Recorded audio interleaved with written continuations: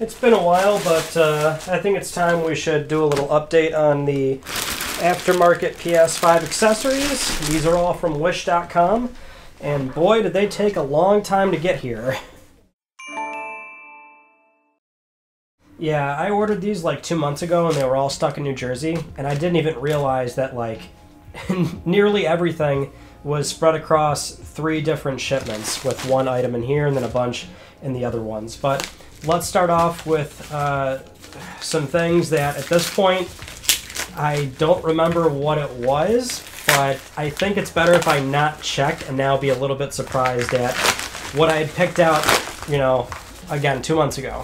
So first up is we've got these interesting little wicked grips is what they're called, and I don't remember if that's what it was called when it was on the actual listing, but Wish is always a really fascinating, weird website because, you know, you would think this is cheap, but I think everything here, like, it's just weird. The shipping alone for individual items, it always comes out not affordable at all. So, yeah, I'm not sure if these are really considered cheap PS5 accessories, but if you've seen the previous videos we've done on this, they often aren't very good.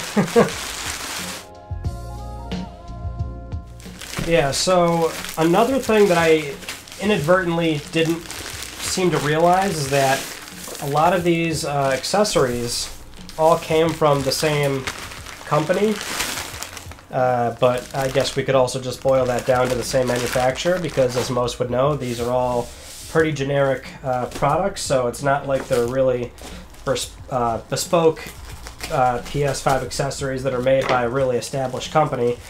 Oftentimes they're from Alibaba or something, and you can throw a logo on them and just start your own little company if you want to, or if you're willing to at least buy some of these things in bulk, right? So at least for what I'm trying to get at here is that I must have bought like 5 or 6 of these things, all from the same private label company, because I think their boxes and their designs are all very similar across this stuff. So these are cooling fans for PS5, and I don't know why they're in separate packages. Maybe they're 2 different ones. Easy installation. So there's, yeah, I guess they're different, right? This one's, I don't know. We'll find out when I open them. Oh no, they look similar. Oh, that was the back. Yeah, I don't know why I have 2 of these. I certainly don't recall ordering 2. Oh no. These are like, oh, this is not cool because when I got these delivered, also they've been sitting for a bit. Not a long time, obviously, but yeah, I think I got these delivered like maybe a week ago, and just based on uploads and whatnot, this video was not scheduled to be put up right away, essentially, so I didn't have to open these. And this is like, you can see how malleable the box is. It's very moist, and oh Lord, okay, yeah, that's these didn't travel well. And I guess the big hold up here, this is a controller grip, and this is a charging dock, so we should also maybe talk about what these actually are. So yeah, they're not looking too good, but these were stuck in a port in New Jersey. So this is a horizontal stand. Now this might actually be kind of useful. I think it looks just, well, silly, but it's well known that the PS5 stand is a bit finicky if you're doing horizontal, which is partly why you'd want to use this. If you're doing vertical, it can screw in from the bottom, and that actually is essential to make sure the console isn't so top heavy and it doesn't fall over. Horizontal, though, it's very loose, and so if you even just barely try and go back there to like change cables or something, the console usually like tips off that stand, so that might actually be useful. This is a disgusting multifunctional cooling stand. There's so many of these. These are really popular, and they're always like these high margin products where they cost like $30, $40, and this also I just think kind of looks silly, but this box is, all this is just totally ruined. The boxes, at least. Let's see if this one fared any better.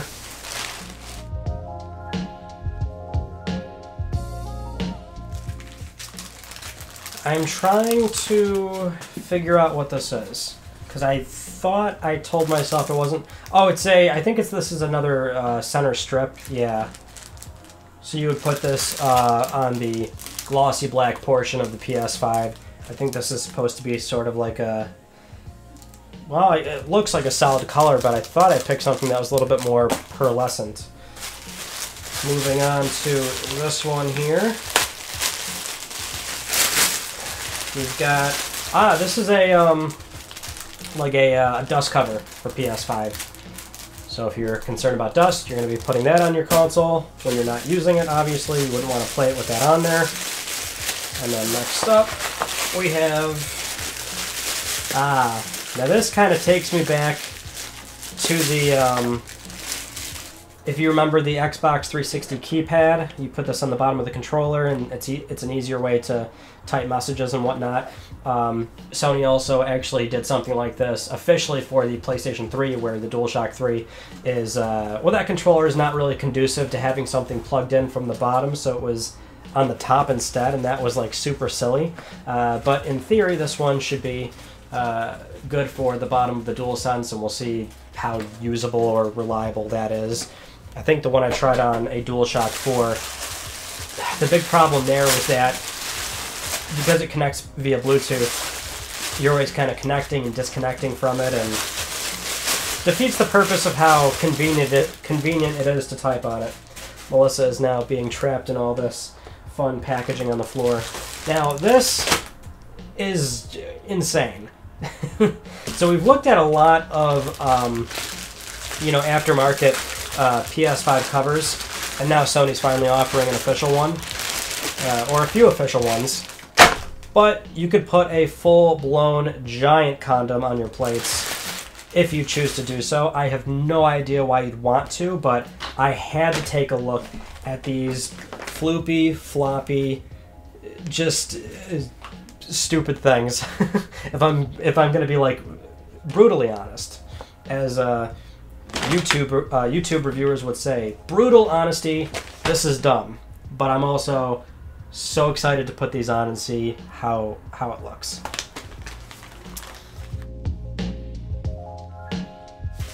A dust-proof kit for PS5, and you can see what they were going for on this, which is like a kind of a clear. It's like you wouldn't know it's there unless you like really look for it, but it's supposed to, well, I guess impede airflow. I'm not sure how much of this is in the way of PS5's vents and what should be the intake and exhaust. But and there's also little silicone covers that you can put into the USB-C and USB-A slots to, you know, prevent dust from getting in there, which is that is somewhat useful. But yeah, this one I thought we'd take a look at as well. So that should be everything. What do you think? Did we do good?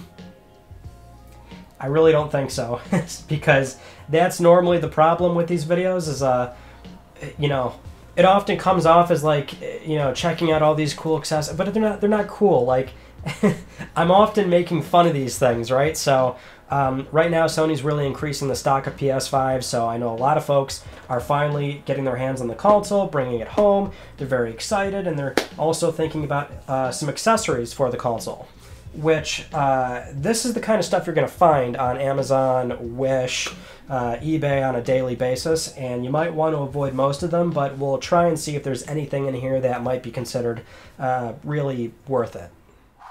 First, let's take a look at these controller grips for the DualSense. I thought these looked interesting because I've never seen ones where they're not one whole piece, it's two separate ones, so at least in theory they aren't completely getting in the way of the buttons on the controller. because my problem with these things has always been they're oftentimes so thick that they get in the way of actually pressing down buttons. And, well, that's still a problem here. The analog sticks, touchpad, PlayStation button, and mute button are all open, but the face buttons in L2 and R2 are right against the grips. Also, these come with a few extra analog stick caps, and for some reason these ones were an absolute pain to get on, which is sorta good since they won't come off as easy, but eventually the little one did knock off, so yeah, still not for me personally, but if you like these grips, then I can't imagine why you wouldn't just want a full one that covers the entire DualSense over these, assuming you buy these things for actually protecting the controller from sweat or damage. The horizontal stand. First thing to know here is that this piece of foam you see me take out, you need that if you have a PS5 digital edition. You would simply leave that in place and then fit these onto your console, but I'm using a disc one here, so I'm going to take it out. Now, as expected, these are a snug fit right off the bat. They make a solid connection to the PS5's covers, but technically these do come with a screw that you'll notice on the bottom, and this would go where the stock screw goes if you were using the PS5's standard stand for a vertical orientation, so I wouldn't say you have to use it, but it is there if you want. Anyway, you can see this has rubber feet that holds the covers in place, and then there's more rubber feet on the bottom. So by and large, this will genuinely hold your PS5 in a much tighter position than the stock stand would. I just think it looks, not good. At the very least, the stock stand does give the impression that the console is floating, and these are not going to do that at all, so the trade-off is up to you, but these do work as intended. I've seen a lot of different cooling fans for PS5 so far, and this one is like most where it plugs into the back of the console with a USB pass-through, which is about the nicest thing we can say so far.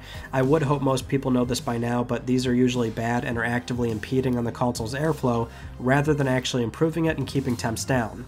And thankfully, I can say this one does indeed blow air outward because some of these fans are actually pushing air into where it's meant to exhaust, so this one does have the right direction, but despite that, there's still a lot of plastic blocking the airflow's path. Your PS5 just does not need this, and you don't either.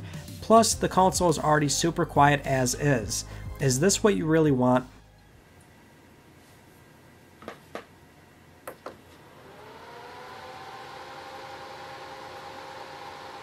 Okay, on to the charging stand. Now, I've actually seen a lot of people end up buying these since they do come in much cheaper. Even when ordering off Wish, this thing was like $10, so I get the appeal, but oh my Lanta, do not buy these things. Especially this design where the controllers slot in from the top. I mean, for one, you have to be precise when plugging in your controllers, and that's not going to happen every time, so you're going to inevitably scuff up and damage the plastic around the USB-C port, and then two, this is so cheaply built and lightweight that you always have to hold down the stand before pulling the controller off. You can see while I was filming this B-roll, the very first time I do this, it breaks off. Now, look, I get it, the DualSense condoms make them heavier, but let's be real. If this didn't happen, it was going to at some point, so I understand this is cheaper, but just go with the official dock from Sony. It is far and away worth the $30 if you're looking for the best charging stand out there. Moving on to the vinyl strip for the PS5's glossy black center plastic. Looking back at the original listing, I thought this was going to come out a bit more metallic or reflective looking at least, so just be mindful of where you buy these from and the accuracy of the colors. And the only real issue here is that this was split into two pieces, meaning there is going to be a noticeable seam, which admittedly did not stand out nearly as much as I thought it would, and really there's not much else to say. These are fairly easy to install, and I totally get the appeal. They come out looking pretty good, they protect the glossy black trim, and they're easy to remove if you want to try something different down the road. If you remember, I bought a dust cover for the PS4 Pro a while back, and basically laughed at it because it just seems so silly, and that's kind of the same thing here. Clearly, one would not be using this while the console is on, but I suppose it is reasonable to think you'd simply use this when you're not using your PS5 to prevent dust from settling over time normally. My only thing is, it just seems a bit high maintenance, always taking this on and off when in reality you could just wipe the console down every so often, but hey, you do you. The Wicked grips I did not realize were something a bit more involved. Basically, these have instructions on how to properly affix them because they come flat, and you have to align seams to stick these on correctly.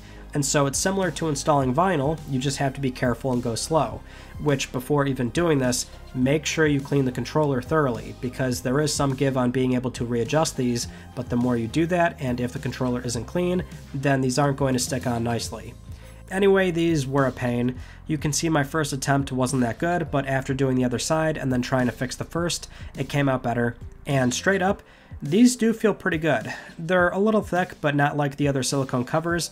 They have a lot of cushy give, and more importantly, they don't go anywhere near the buttons. The only problem is after one day, they started to peel off, so either I didn't clean the controller well enough, or I tried to fix my work too often by removing and readjusting. Moving on to the plastic dust covers.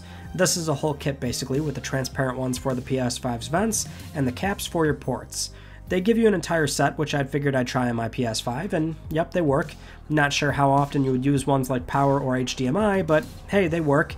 And the other ones would indeed make sense if you're simply not using USB ports or something and you care that much about keeping your console completely clean. But the other very obvious bad part about this is the transparent vent covers, because it is intended that these should be used at all times while your PS5 is on. And no, do not do that. These are restricting the airflow of your console. These are undeniably bad, and they make no sense at all. They do snap on nicely, I can say that much, but understand you would make your PS5 work harder with these on. The rubber covers. So these are pretty straightforward to put on, except that right away you'll notice this cut on the bottom. That's for the PS5 stock stand, so if it wasn't clear, these are intended for a vertical orientation. And outside of that, these are just giant heat insulators that you absolutely should not use. I mean, I'm sure one could argue that these make a minimal impact on your PS5, and maybe they're not that bad, but it's a matter of why. Why bother with this? If you want, just buy new console covers. I'm really just astounded at the things some companies will make in order to appeal to a naive audience, and this falls firmly in that category. But if you're curious, those dust covers do barely fit, so if you're looking to do a PS5 overheat any % run, I'm sure these will get you there faster. The Bluetooth keypad. So this one is kind of interesting because it's not like it isn't useful, it's just too little too late for a device like this. First off, it's expectedly cheap, but it does have a simple on-off switch, headphone pass-through, and USB-C for charging. Setup is pretty easy. It shows up right away under accessory and Bluetooth settings, and it connected without issue. What threw me off is it does have a speaker, so you can output all PS5 audio on this thing if you want.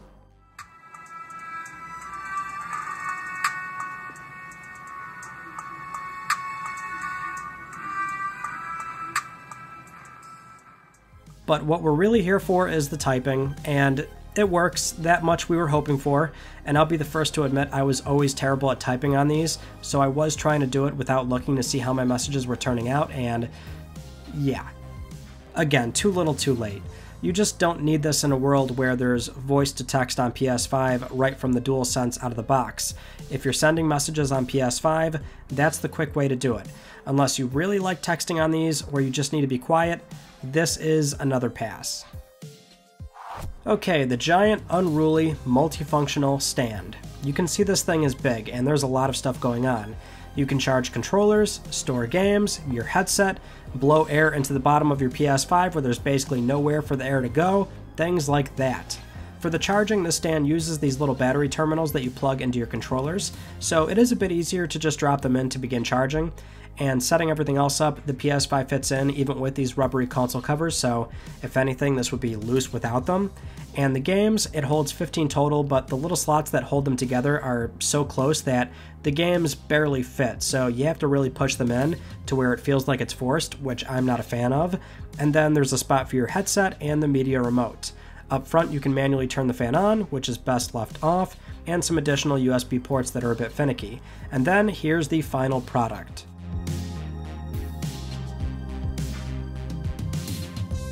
It's disgusting. In actuality, there's nothing bad or even insidious going on here. It just seems like a really poor way to do all these things in one spot where it takes up far too much space. I'll pretty much always recommend against these all-in-one stand kits. There's better ways to do all these things that this is trying to do. Anyway, thank you so much for watching. I hope you enjoyed this video, and if you haven't just yet, please consider subscribing for the best PlayStation news, reviews, and updates that are here on YouTube. You can also follow me on Twitter, @MysticRyan, and that is it. I will see you all in my next video. You take it easy.